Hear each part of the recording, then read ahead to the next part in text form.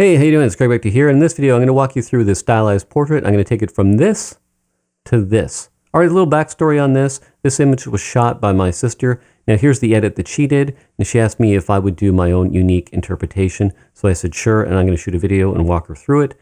Now she's a travel photographer, and I'll put a link below in the description box where you can go to this page on Nat Geo and see more of her work. All right, let's get started. So we're in Capture One 11 for this. And this was shot on a Sony a7R II with a Zeiss 35mm f1.4. Now, if we go down to the bottom, you can see this was at ISO 3200, shutter speed 2000 at f4. Now, the only critique I have about this is that I would have shot this at ISO 100 because it was shot outdoors during the day. So you don't really need that boosted ISO. She shot it in auto, I'm assuming, and it just sort of made these settings for her.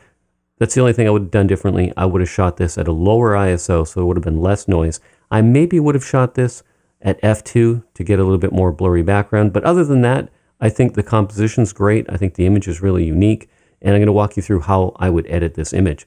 So let's get started over here, and I'll show you the adjustments that I would make. So the only thing I would do to this, you can see as shot 5400. I'm going to try this at 52. Just cool it down just a touch. See how that looks? That's pretty good there, and I think I'll take this tint to 1. And then let's just compare that. So to do that in Capture One, you hit the Option key and you hit that backwards arrow. So that's as shot, pretty warm, and then that's what I adjusted it to. So again, that's as shot, a little bit warmer, and then if we go back, that's what I adjusted it to. I think it looks a little more realistic right there, a little bit more realistic looking skin tones. Now let's go to the Exposure tab. Overall, I think the exposure is pretty good. Let me just see what happens if we take it down a bit, because I can always bring it up in Photoshop. It's pretty good as shot. Let's go brighter. No, I don't like it brighter. I'm just going to go with maybe just very small on the minus. We don't really have that many highlights. I'm going to take it up to about 18, and then I think I'll bring up the shadow detail a little bit in the hat. I think I'll bring it up to about 5. So those are the only adjustments I'm going to make. I think I might just give it a little more clarity. Let me just say like a 6. Just make his face a little more gravelly. And then we're going to go to Photoshop. So File, and then we're going to say Edit With. And here's the settings I would use in Photoshop. It's going to be TIFF, Uncompressed, Adobe RGB Color Space, and you can see Adobe Photoshop 2018, and we're going to edit the variant. Now we're going to go to Photoshop. All right, okay, here we are in Photoshop. The first thing I do is duplicate the image, Command-J on the Mac. Now we have another layer that we can work on. So the first thing I do is assess the image. And I like this image. I think it probably needs a little bit more sharpness. I'd like the background to be a little more darker to put some emphasis. And then I'm going to try to do a smoke technique. You can see there's some smoke. I'm going to try to make the smoke say Cuba and see if that looks okay. We'll see what happens. It might look a little cheesy, but I don't know. So we're going to go first with the healing brush. You can see it over here, the healing brush tool. I'm going to be using that. I'm going to zoom in, Command+. And I'm just going to clean up the image a little bit. Now I'm using a Wacom tablet and Intuos Pro. I'm going to sample Option right there, and I'm just going to clean that up a little bit. And I'll make the brush a little bit bigger. Again, Option on the Mac. I believe it's Alt on the PC, and I'm just going to try to clean up his beret just a tiny bit. So these are just tiny details I just want to tweak, just so that you're not distracted by any of these little details in the image. And it's not really anything crucial, really, these little tweaks. You probably won't even see them. I'm going to zoom in a little more and then just clean things up a little bit. So I think right here, maybe his hairline. I'll clean that up a bit. There's a hair there. I'm probably overdoing it already. I'm going to make this brush a little smaller. Option. Just going to clean up some of these little details here. And these are probably not even going to make a difference in the end scheme of things. But just going to tweak a few more things here, sort of blend in this image. And the goal really is so that you're focused on the portrait and not distracted by some little details. Just get this cleaned up a little bit more. And I think that's pretty good right there. Let's just zoom out a bit. That's probably way too close for this guy.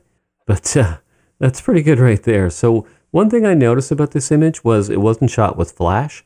So you notice there's no catch light in his eyes. His eyes are really dark. I think eyes are important in a portrait, so I'm going to try to bring up his eyes a little bit. I'm going to add an artificial catch light where I think it should be. And then I'm going to sharpen this a little bit, maybe saturate it a bit more, and then just darken the background. So that's what we're going to do next. So the next thing I'm going to do is I'm going to lighten the eyes. And I think maybe the easiest way is to add a curves layer. So what we'll do is go here. We'll say curves. Now I'm just going to bring up the brightness here. So now I can see his eyes a little bit better. And then what I'll do is I'll put this on luminosity so that it doesn't affect the color saturation of the image. And then what I'll do is say Command I. Now we have a black mask. Now I can paint in with the brush tool over his eyes, just brightening his eyes. So we can see his eyes there. And I'm going to come over here or hit the B key, either or. And then I'm going to just make that smaller with my bracket key. And I think what I'll do is probably take this up a little bit at a time. So maybe 20% for the flow. So you can see my opacity is 100.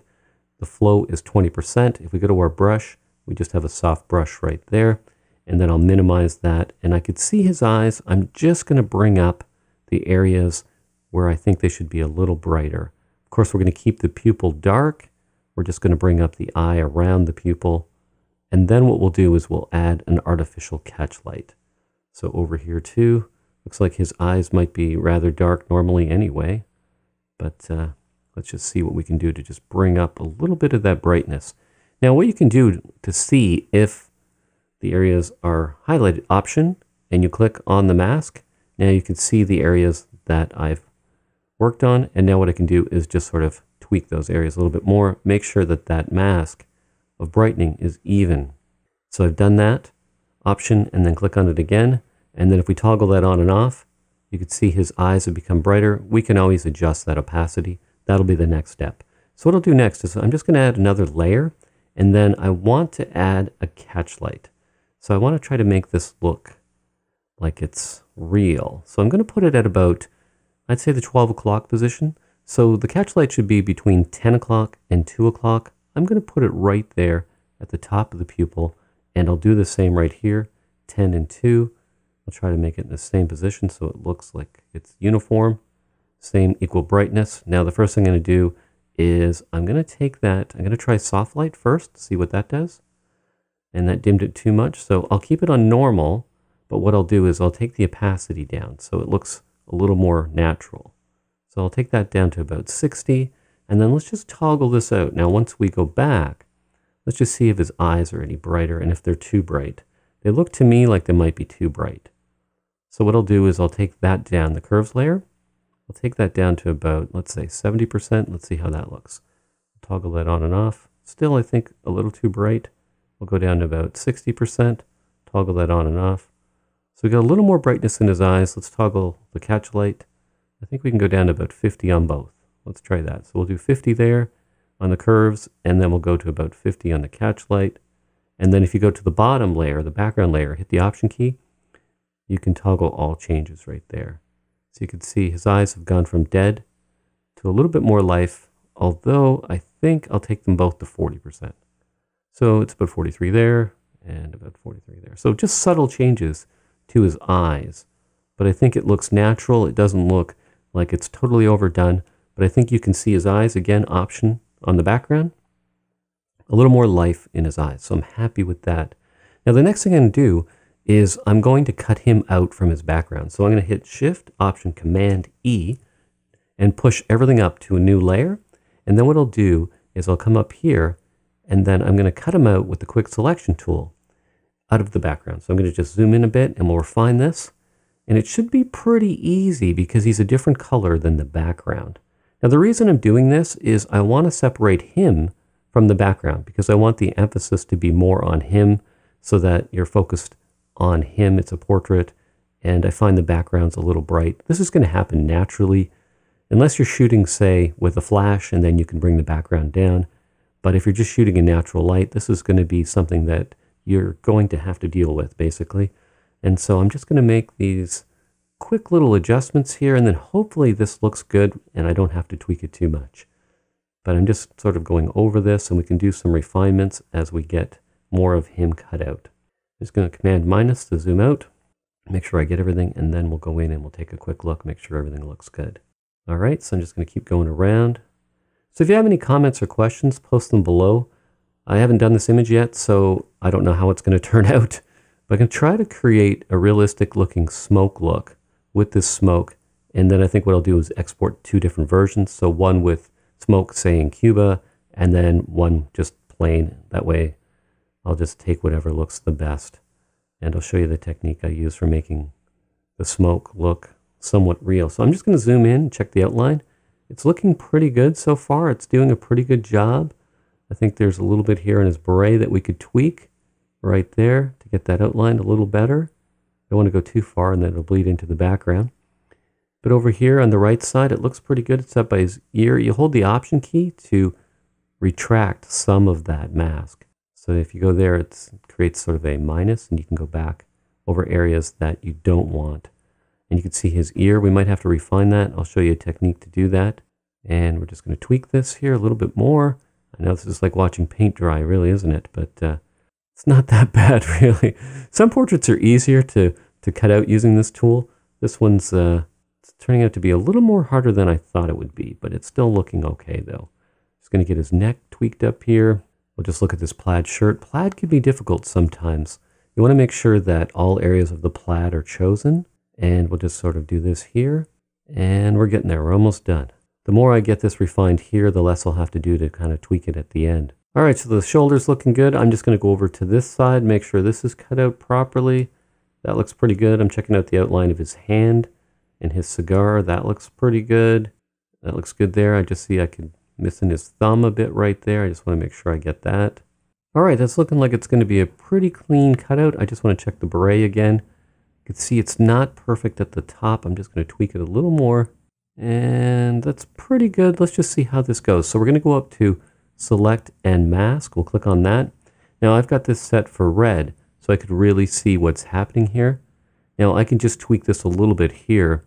So what I can do is I'll just go over this a little bit more right here in this area here. Just a tiny bit there, and maybe just a tiny bit right there. And so that should be okay there. A little bit right here on his face. I can make this smaller using my bracket key. Now another thing we can do too is what we'll do is we'll go Output, New Layer with Layer Mask. We'll say OK. I could tweak just the layer mask. So you can see here we have the white mask. So if I want to bring in an area or take it back, if I hit the D key and then the X key, if you look over to the left, I can toggle between black and white. And what I could do is just disable everything in this photo. Now we can just see the white.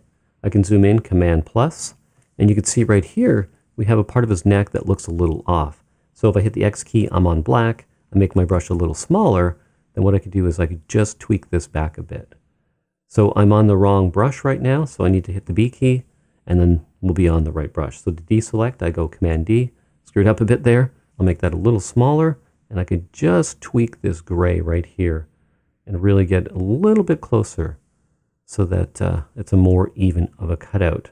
When we look at his ear, you can see it's a little bit jagged, but what I'm going to do is I'm just going to take down the back a little bit, so you're probably not going to notice this. X key here to bring the image back in, so if you miss some of the image, you could just hit the X key to bring that back. So I'm just going to do that, but overall, I think it's pretty good for what we're going to do. You'll see that this should work pretty good. All right, so I'm going to bring everything back. And again, an easy way to look at both, hold the Option key and the background key, and you can see we've only got the eye adjustment showing. So what I'm going to do next is take a curves layer. You can see right here, curves.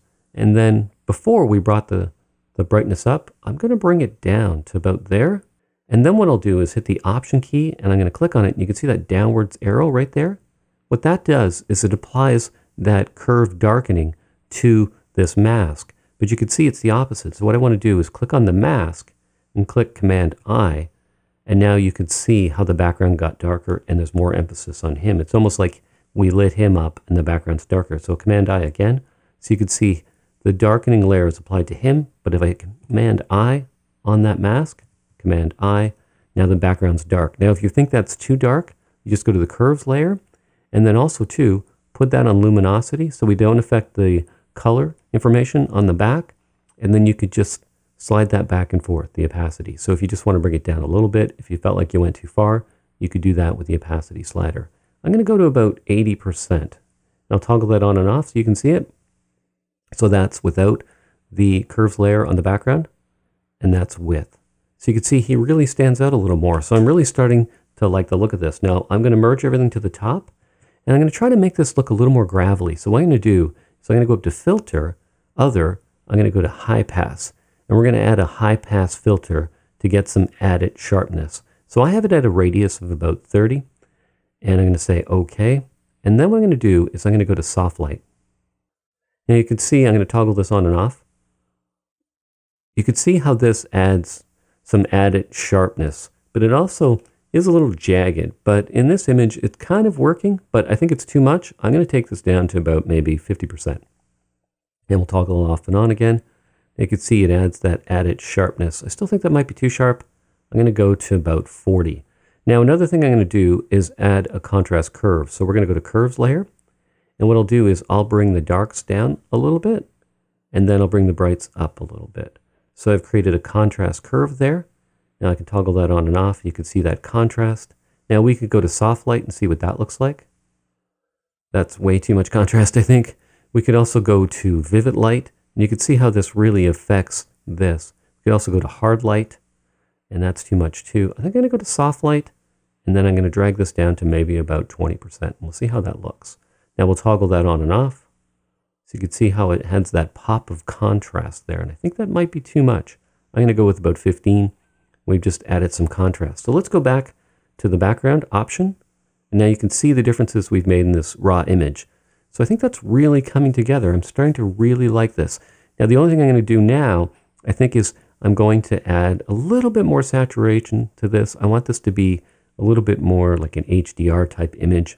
Easiest thing, I think, would be to bring this up to about a +5, and let's have a look at that. I'm going to toggle that off, and then we'll toggle that on. You know what? That might be a little too much. I'm just going to tweak it just a bit. I'm going to bring it down to about maybe just +1. That's about it there. Now, one thing I like to do when I get to this stage is you can add some different colors to different areas. So if we go to Selective Color, you can see we can just adjust the blacks. So we could put a little blue in the shadows if we want. So if we go to the blacks here, and then we're on neutrals, if we go to blacks, if I take the cyan to the right, you'll see how we're kind of adding cyan to the darks. So I like to do that with my images, but not too much. I'll say maybe let's add 2 to that. Also, you can go with your magenta slider. You can see how that looks a little more purple, looks a little more green. I like to take that to about a +1, +2. Then you can take your yellow slider. Again, looking at what colors you want to bring. I think I want to go with maybe like a -1 on that. And then if we just close that out and toggle it on and off, you can see it just added a subtle difference to the darks. Gave it a bit of a bluer. And then if we wanted to, we could take some of the brights and add a little yellow. Another way to do that too is if you go to your levels, right here, click on Levels, Blue Channel. Now you can see here, if I take the shadow slider, you can see we're adding a little blue to the shadows. And then if we take the right-hand side, the bright side, we're adding a little yellow. So I think what I'll do is 255 is normal. I think I'll go maybe 252 there. And I think I'll add maybe 3 there. Now, if any of this is too much for you, all you have to do is adjust the opacity slider. So I'm going to toggle that on and off again. I think that's pretty good. I'm just going to take it back to 80. I always like to kind of do a setting and then just take it back a bit. So I'll put those both at about 80. And then we'll go to the background. So Option and then Background. So that's the before and then that's the after. I'm going to zoom in so you can see that a little bit better. So that's the raw image right there. And then this is what we have. Now I'm going to do the last thing is the smoke. And so we'll come up here and I'll create a new layer. And what I'm going to do is go to the brush tool. So I'll hit the B key. I'm going to pick a soft brush. So if you come up here, you can see I'm on a soft brush. And then what I'll do is I think I'll just take it in at about maybe 30%. We'll see if that works. And then what we'll probably have to do is add a bit of a blur to this. Now this may or may not work at all. I haven't tested this, so we'll see what happens. I think I want to make this to be about the same size as his smoke strand. So I'll probably go about there. And then what I'll do is I'm just going to right Cuba and try to attach it to this part of the smoke. We'll see what happens. So I'm just going to say Cuba, and then I'm going to attach it to that smoke. Now that doesn't look real at all. So what I'm going to do is I'm going to go up to Filter, and I'm going to go to Blur. I'm going to go to Gaussian Blur, and then I'm going to blur that So it looks like it fits with that smoke, which it doesn't at 40. I'm going to try it at 30. We'll see if that looks a little more realistic. It's vaguely there. Let's try 35. Let's see how that looks, and we'll try 25. 35, it's a little bit blurrier. Let's try 25, because if it looks too sharp, it's not going to look right. That's probably too sharp. I'm going to go with 30, and then what we can do is adjust the opacity of that. So I'll say OK, and we'll bring this over. Now, I don't know if that adds anything to the image at all. It's kind of neat. I think I'm going to just fade it out a little bit more so it looks like it's barely there, and you'd have to kind of look to see it. So I think we'll go with about 70%. Let's just toggle that on and off. No, that's too much. I'm going to toggle that to about maybe 50%. And we just vaguely see that. I might even go 40, and maybe it'd be subliminal. Actually, you won't even see it. I better go about 45. So I've got a little subliminal Cuba there. I don't know if that does anything to the image or not. I just thought I'd show you how to do kind of a fake smoke effect. So that's what I would do if it was me. I could probably also do some dodging and burning of this image. I could probably lighten up his eyes a little bit more. But, you know, overall, this is pretty good. I kind of like it the way it is. I just made a few tweaks. Let's have a look one more time at the before and after. The Option key, I click on the background, and that was before. And then so just look at his eyes and look at the sharpness and the colors of the image and how the background gets a little more darker and detailed. And then we've got our added Cuba there that's just subliminal. And then I could always take that off. It's barely there. I could maybe take it up to 50. Why not? All right, so if you enjoyed this video, just leave a comment below. Also hit that like button, share this video on the web with your fellow photographers. And if you're not already a subscriber, just click on that subscribe button. Also, if you click on my name, Craig Beckta, you'll get to see a listing of all of my videos. I have over 100 free videos, so make sure you check out some of those videos as well. All right, hit that like button, leave a comment below, subscribe if you're not already a subscriber, and I'll see you in the next video.